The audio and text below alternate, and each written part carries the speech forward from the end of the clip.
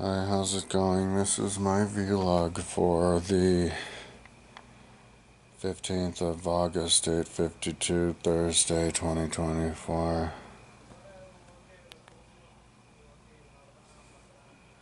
And I just was smoking as much reefer as I could, man. I'm like running out of reefer. I got to quit. Look at it. Don't got asthma, but just finished my energy drink and I'm like buzzing because I got a C4 and they have niacin. And Yeah, I like was up all night. I was going through files. Yeah, and anyways, and then today doing that and going through email today and organizing and yeah, taking forever. My mom came over today and I helped do the organizing. Yeah, and I found some last night when I was going through files. I found files of report cards from the second grade and third grade, and and then a psychological profile in the seventh grade, and yeah, so that's kind of interesting. Um, um, and I read that one of them, the psychological profile one, was 9 pages. Because yeah, I can't remember. Oh yeah, my mom was having problems with me like doing doing baby talk, and that's funny because she calls it now like don't do baby talk when I'm like just trying to be like act and stuff. But I guess I was being like acting fidgety. I took like intelligence tests, IQ tests, and I got a high IQ of 112, overall IQ of 112. But my IQ on math was like 70 or something. But and they did it like with the graph with a percentage. So I think I had like an IQ of 63 percentage points, but a math IQ of 37. But and then I saw another type of intelligence test that was kind of hard to distinguish, and it was kind of looked the same though. Weak on math, stronger on science. But yeah, I'm gonna put them up. My mom doesn't want me to put them up on my website. I'll talk to her more tomorrow, but that'd be easy to just scan it and put it on Flickr. I wanted to do it because I'm talking about education. My whole website trying to replace schools, and so to disclose my educational background and everything would be appropriate. And yeah, and it's cool if other people do it too. I mean, if you're gonna spend all this time and resources and money, might as well not lose it by putting it up there and not have you just benefit from it, but let everybody look at all of it for the greater good. But yeah, but anyways, so I met with the guy 3 times and took some tests. I guess I got an IQ of 206, but then I went back in like the sixth grade. But then I went back, so for some reason they had me go twice in the seventh grade. I think they had me go maybe in the fifth grade, or no, because I switched schools in the fourth grade. But I got an IQ of 112, but then I went back in seventh grade and got one of 106, which means, but he wrote in the thing, but kids in Boulder are smarter, so I guess I was like right at 100, like average IQ for Boulder. But maybe I'll read it. Yeah, I should read it once I find it, once I organize it again.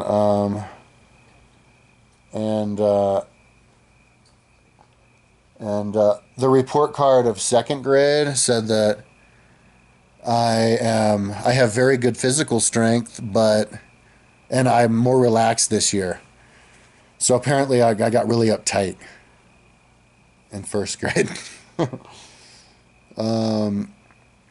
And what else? Oh, said I didn't listen well though, and it said that I didn't listen well in kindergarten in Austin before I moved to Boulder, and the teacher wanted to hold me back in school because of that. But we moved to Boulder, so I wasn't held back. But then the teacher gave me bad grades for not listening or getting instruction.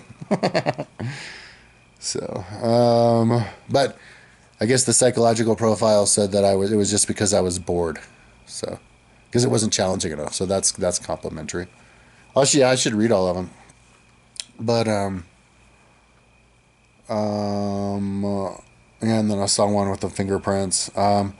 And then I saw some artwork that I did that I think I was going to put up on the wall. I need to laminate it. I wanted to laminate it, but my mom like couldn't stand the noise. So I need to finish that, and then I need to finish deleting my emails. So it's just like getting caught up on life from neglecting everything takes a while. It takes a matter of days. So I'm just taking my time and enjoying myself, you know, because I know I can't go back. It's kind of one of those situations like if you're trying to row your boat across the ocean, right? And I already rowed halfway, so it's like just as far to go to where I go home as to get to the other side. So I'm committed. I might as well go to the other side. That's kind of, it's not obviously a direct comparison, but that's what it's like. It's the same exact psychological place that it puts me in though, because I don't have to worry about going back because I can't go back physically. I can't go back because I know it's kind of like when you're trying to become not a drug addict or a weed addict, and like really bad things happen to you if you smoke weed or if you drink alcohol, and but you're also addicted, and so you finally hit rock bottom and you get to the point where you can actually remember. Like as you're right before you go to buy it, you go, wait, I know exactly what will happen.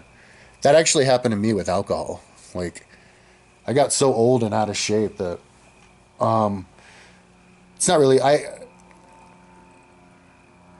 It's actually not like that now. It was sometimes like that because I drank the other day and had fun 2 nights ago. But yeah, but like I mean, I can't drink as much. Like if I try to drink a 6 pack or something, you know, it's like if you try to drink the whole thing.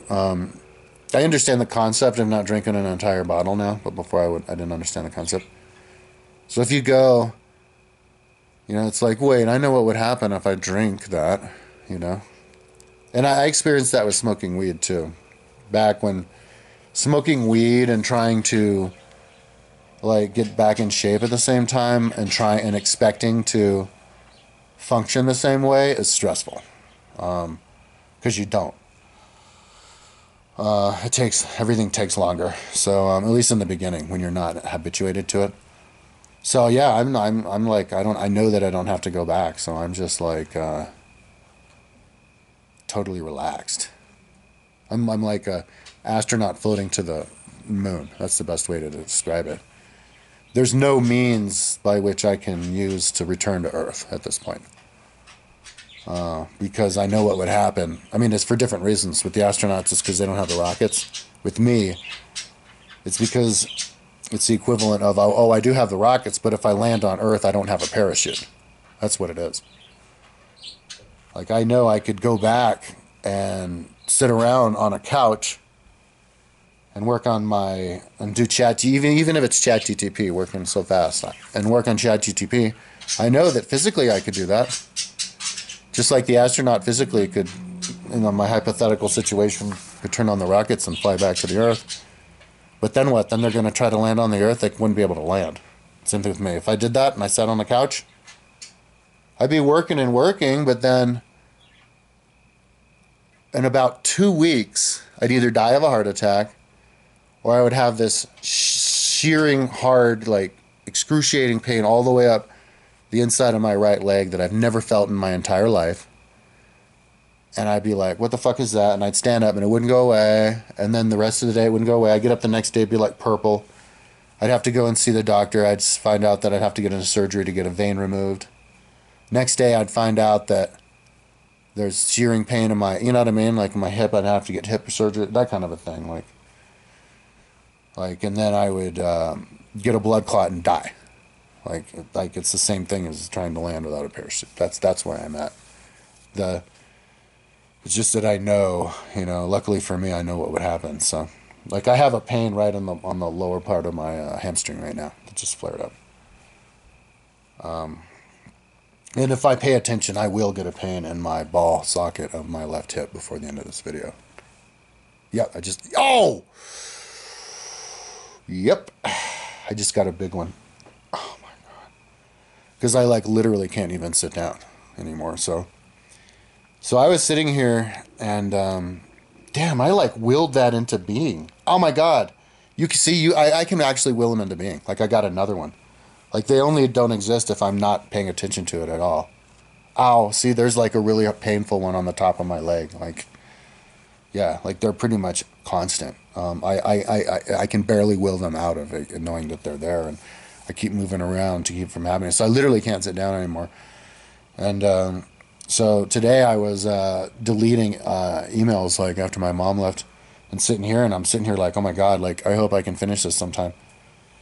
I was at like 2,700, and then now I'm at like 915, and so I'm going to go ahead and do all of them. And then I just called my mom and I left a message on her phone to see if she thought that I should delete all of her messages. Because I was thinking about not doing it because, like maybe when I'm 100 years old, I could look back in my mother's emails. Because I don't have like voice recordings of her.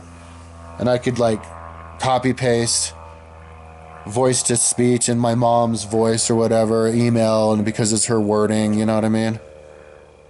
And I don't have the time to copy and paste all her emails now. And if I delete them all now, then it's lost forever. So I was just going to ask her, like, should I just delete all her emails? Because that'll shorten up my email list. So, but I'm still shortening up stuff. And then tomorrow is when I have to do all the other paperwork stuff, and I'm way behind on. Man, that place keeps being shown. And I'm like, where is that? Is that like China? I need to find out where that is. Because, like, look at that one, dude. Like, what the fuck? Imagine camping. Colorado has this right outside of Boulder, but they're not covered with trees. Like, Jesus, dude. Like, what the fuck? When I'm an old man, I want to get into, like, rock climbing to the top and then you base jump out. That'd be a fun thing for old people to do. Because if you die, it's not that big of a deal because you're old. And look at that. And by then it's more safe. Look at that. Somebody should build a platform off of Long's Peak. I would wingsuit off of that as an old guy. Anyways, somebody did do that once. They should have filmed it. Anyways, so I'm going to I'm watching. I was smoking weed, and I think I'll watch a little bit more music videos until the niacin feeling goes away from my face. Maybe in 10 minutes. Smoke a little bit more weed. Oh, no. What I'm going to do is delete the rest of my emails. And then I have to go into my room and organize my room and look at everything. See, I have a lot of stuff in here that's organized. Remember where everything is, because it's been a couple of years again. Time goes by so fast. And find the chain tool for my bike so I can put my chain back on. Because I was going to ride my bike, but I want to ride that bike because the headset's loose. And I think it was cracking the frame of my good road bike. So I'm going to take my old road bike to the store instead of drive. So I need to put the chain in. It came in yesterday. And then fix the mountain bike. I think I need to get another one of those little things. The spinning wheel, like freewheel just snapped and just spins around. I've never seen that before. That would have been sketchy to happen during a ride. I think it happened. Yeah, it happened when I was riding my bike to the store, but that would have been super sketchy to happen like in the middle of like torquing up a thing, because you could like flip over the handlebars or hit your knee on the handlebars or something, or like have your knee like get chopped into the chain ring. I was with a friend in high school, junior high, and mountain biking, and the chain snapped, and his calf went into the chain ring. The chain was in the middle chain ring, So the teeth went into his calf muscle about an inch. I was like, ooh. Anyway,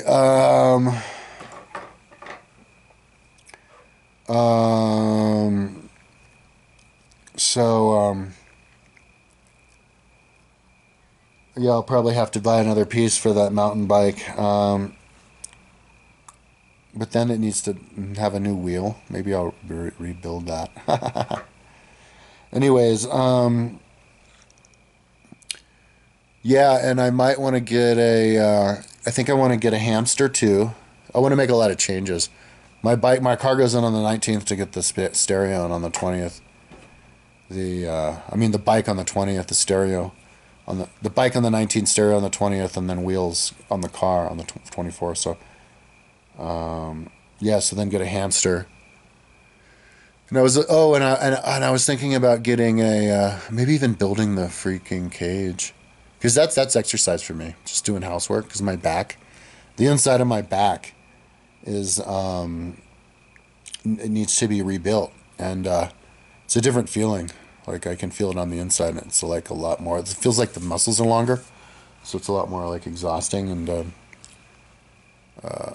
yeah, so I might want to just build the cage on top of my refrigerator, and buy because I have an empty 20-galloner right there.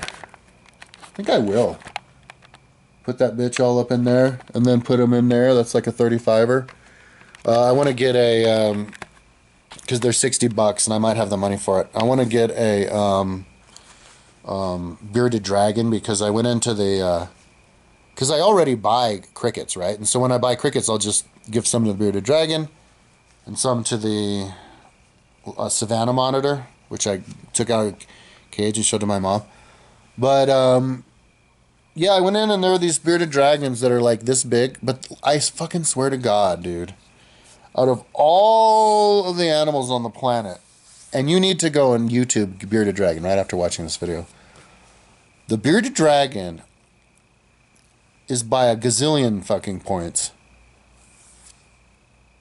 It's like the only like animal, little tiny little animal that's like little people. You know when you're a little kid and you're like, I remember when I first moved to Boulder, we lived in this house. It was the house that was it was on 6th Street, just to the north of the log cabin house, which was Andy Hampston's house for a while. We were the house that was just next to it, just to the north of that. We had a little river going in the back. We lived there 6 months before we moved to Mariposa. But this lady who was like living with us, because she was like our roommate, she was like the tenant of the people who we rented the house from, and so she stayed there, and she was off in some corner. But as far as I remember, in one of the rooms. But she told me as I was 6, she's like, yeah, there's these little people. And there was this little house, like behind the house, this little trail. We had like a little backyard trail area, trees, and that was like a really cool house. But she's like, there's these little people, like little humans who live there, and we give them food and gnomes. And for a second, I was like believing her, like, really? But anyway, how little kids think, like the little people, like if you want to think about like Fraggle Rock with the little Fraggles. If you want to think about like the little people or your little buddy who you hang out with, that's the bearded dragon, dude. A hamster was like that for me before. You know, you hold them up and they look like little people. They're wiggling around. But hamsters have those black eyes and they're just kind of like, yeah, sure, hamsters are like cute little people, but they're like cute little retards. You know, you pick him up and he's like, what the fuck? But a bearded dragon is like, what's up? Like, you can see where they look. They're standing and they're just looking at you. And like, it's like a little person, only it's this big, you know? And then, of course, they get that big. And now you've got like a big thing, like a house cat almost. Not as big, but who's like your friend who lives like house cat long years. And it's just a fascinating animal. And I might want to just, because I have all the chicken wire outside now. I'm kind of firing myself up, actually, right now as we speak. To put a cage right there. And then build the cage on top of that. That's my false tree. All the way so you can hang out with the ferrets. over there and even up the next tide, and then I can put him in there, and I'll have plenty of time to build it. I think I'm going to. It's a matter if I can afford it or not. If I can get a good roommate, it'll be easy for me to get a roommate. I'm not freaky. I'm not this freaky, like, stoner yawning all the time in the house. I'll be like an athlete, like Mr. Cool Dude. I could cut my hair and cut it really short here, and I'll look like a jock, you know, and like shave my beard and get more muscle tone and be like, show up my chin like this, be like a Chad, and have my hair spiky like a Chad. And my roommate freshman year of college, his name was Chad. He was like a black belt in Taekwondo. We got into a fight. Yeah, he was out kicking me. But I was trying to catch his legs, but I couldn't do it. But anyway, um,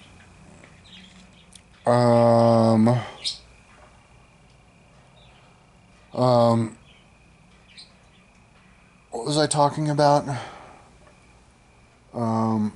Oh yeah, so yeah, lots of different changes I'm happy about. So I'm gonna go and watch some music videos, and smoke a little bit of weed, and yeah, make sure that all of my emails are deleted, man. And I'm gonna delete all the emails from my mom that are like business emails that don't have like where she's writing something long, like, you know. Usually when she writes, it's like some kind of financial thing. Yeah, but trivial thing, but I don't know. Maybe I should keep it all. I'll ask her. But if yeah, then I'll delete those, and yeah, that'll get me back on track, and then I can organize my own files, and then try to organize all the paperwork for tomorrow. It's just a matter of days, is all. So anyways, that's what I'm up to. How long was this video? I'm just curious. God damn it, it doesn't say. Anyways, okay, so I'm excited though to get in shape. Like, that's the other thing that's making me happy, because I know that I'm not going back. Meaning I know 100% that I'm doing it, which is super happy, even though it's taking forever, and I don't feel good. I know where I'm going. I'm happy because I'm looking forward to getting back in shape, and I know it's going to be fun. Because my body wants to do it. I can tell my body wants it really badly. Like, it's because it's what your body's designed for. So even though I'm in really out of shape, my body is going to feel at home. But not just at home. My body's going to be like relieved, because my body's actually going to be getting healed from all the sicknesses it's getting. And I just felt another one right now. Like these pain pangs that I get in my left hip. Because the blood circulation is going to get back there. The lymph system is going to get going and be able to fix my hip, and my body's going to notice that and feel better and get more encouraged. Than the knee pain, I have the same problem with the knee and everything. And so, because of the exercise, so the body's going to be like, oh, more of this stuff. And so I'll be like weak, but I will be feeling I will be feeling like all the muscular pain and everything, but I'll be feeling euphoric in like a way that's different from if I've been in shape all the time, you know, like it's like new. So yeah, I want to listen to music. Oh, and I'm not gonna listen to books or anything while I ride until I until I'm done listening to music, because the whole purpose of making the website and setting a system up to listen to books while I'm riding my bike or exercising is so that I don't feel bad about exercising. I think that's the main thing. People don't talk about it, and so that's why we need to just make the priority. Just listen to stuff while you're doing it. So we have to make biking on the road really safe. Make it the car's responsibility, not the bike's responsibility to save the biker's life. And so And so that will naturally come. I'm not going to try to force it. I'll just let myself enjoy myself listening to music. And however long time, and it'll probably be after I get in shape, and even if it's like 6 months, that's fine because I'll be learning anyway from doing the work, doing all the copying and pasting. Even though I'm not really reading it, I'll be looking at it enough, and I'll be listening to it because I'll be interested in the stuff like that from time for a little bit during the day. So I'll just let my emotions guide when I'll let the listening to books take over listening to music.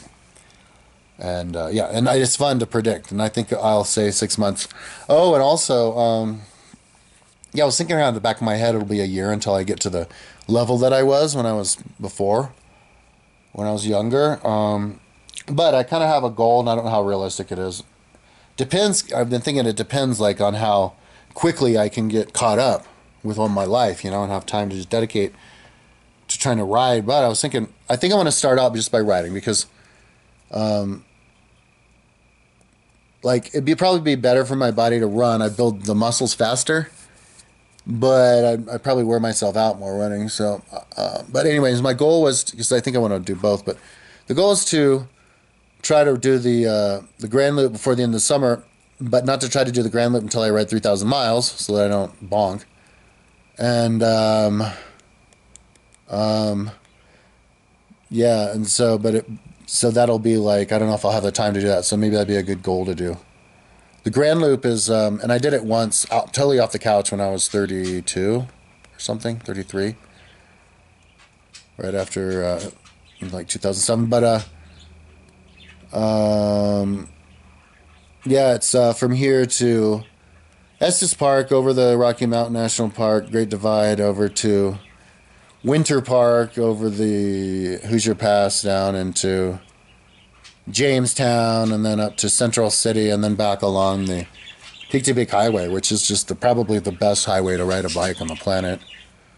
I want to do a lot of rides from the southern end to the northern end a lot. I want to make that like my favorite ride. I've never done that even, and do it like back and forth, like that, because it's a really smooth road, like paved recently. Has a really wide shoulder throughout the entire thing.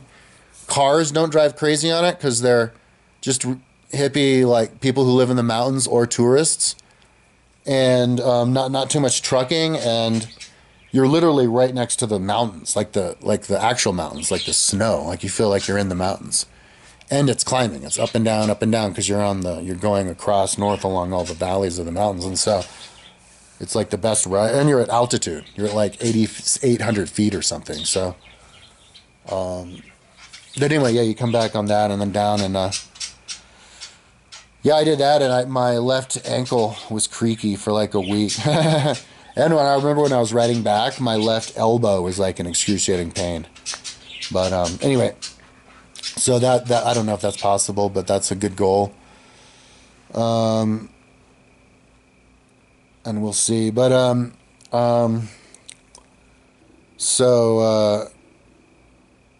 I'm going to, so anyways, that's enough talking. Just getting caught up though, because I haven't done videos for a while. So I still feel the niacin, like all on my chest. So anyways, I'm going to watch music videos, smoke a little bit more weed, and then delete all this stuff, which is actually fun because it's an excuse to just sit here. And then proceed to organize my room and find the tool, and then put the chain on. Hey, you know what I mean? Like funny stuff. Man, I just got a pain. Another pain that I get all the time is from my coccyx. The lower, where you sit, my tailbone, I have to move my gyrate. It's all squashed. It's part of what's cutting off the circulation of my hip and killing my leg muscles. But I got a pain pang from that all the way up my spine, like 6 inches. That's like a regular thing, and I just got that. So anyways, that's what I mean. Like, I know that I'm not going to relapse, which is awesome.